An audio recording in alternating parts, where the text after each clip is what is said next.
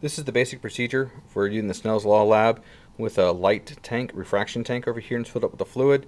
I've got a laser level and I've got a protractor. I'm using a felt tip pen, while you'll be using a nice fine point pencil, so you have a nice sharp line. I'm using the pen so you can see it on this video since it's being shot in low light. So I'm going to move the tank out of the way. And to set everything up, I need to start with two lines that are perpendicular to each other. So on my paper, I'll use a protractor and draw a line.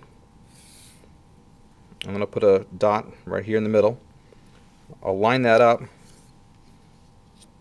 with 90 degrees. So I set this up 0 and 180 right on the mark.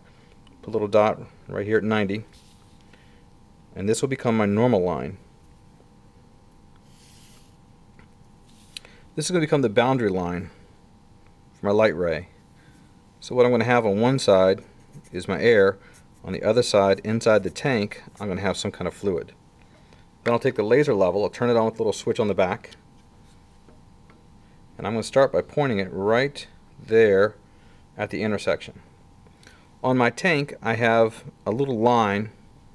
This line is right here, right there, right in the middle of it, and that's the center of the tank that I'm going to use.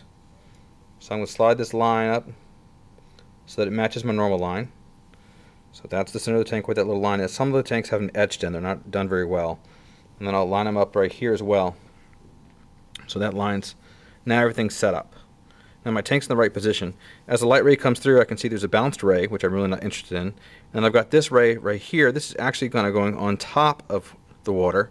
So that's what it's showing there. It's the second one that I'm interested in. You can see it come out over here. So I put this piece of paper, you can see the two rays. This one's on top of the water because it's a laser level, it's how it works.